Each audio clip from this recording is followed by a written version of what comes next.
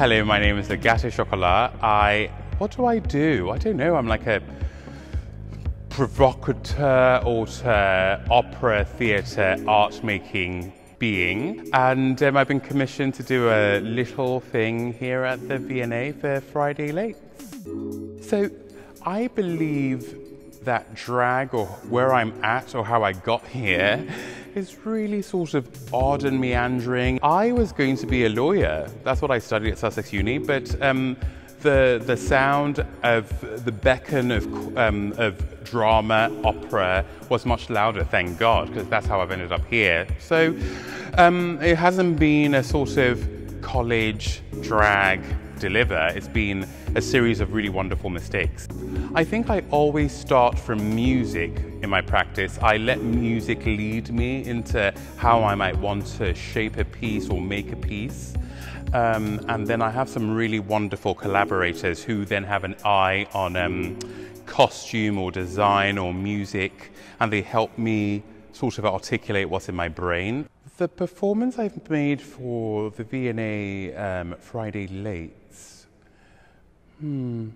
I suppose it was rooted in what we've all just collectively been through in the last 15 to 18 months and how I feel the world has changed. So I like to believe, without being sort of morbidly sombre about it, I try to make this about grief, our collective grief. Coronavirus was there for a long time, and we were reading about it, and then it was in my family and we lost 2 family members. But I just thought about our collective humanity, because this is the first time in our lifetime, in this generation, that we've all experienced the exact same thing at the exact same time. That was kind of in my head and heart as I went to make this piece. The grief is in Purcell's extraordinary composition. It's from an opera called Dido and Aeneas, and this aria is called When I Am Laid. And without having to, the opening lines are, when I am laid, I'm laid in earth. May my wrongs create no trouble in thy breast. And there is magic in it, there's pain in it, there's sorrow, there's humanity.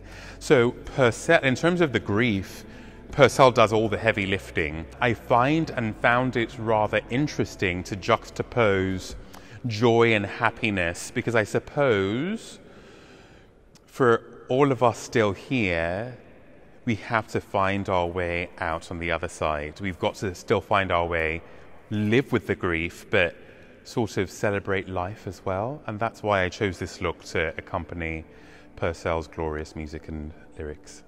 The balloons featuring in the piece speak to our collective understanding of naivete and also joy. Because the music and the lyrics are incredibly somber, the imagery is also about hope.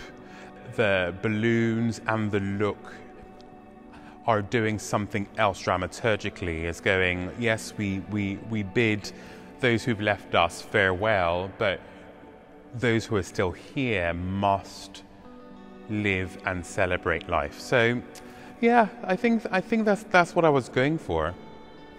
The interesting thing about using the V&A Museum is that every room and every space is sort of an adventure, but also I haven't really been in any room thus far that sort of holds my identity. I feel like I have a responsibility with a marginalized identity to make some important statements. So that is always kind of at the fore when I decide to make work. I always think about how, as a British Nigerian gay man, I didn't see myself in theatre or in spaces like this. So that is part of the conversation for me. I think about that. But I also then think about, as well as that, what else can we talk about that's not just about me and my identity? And The most extraordinary thing is what the globe is going through. The fact that we had to be meters apart for over 12 months. There was an alchemical wonder of all these things that meant that what I'm doing is about the moment that we're in.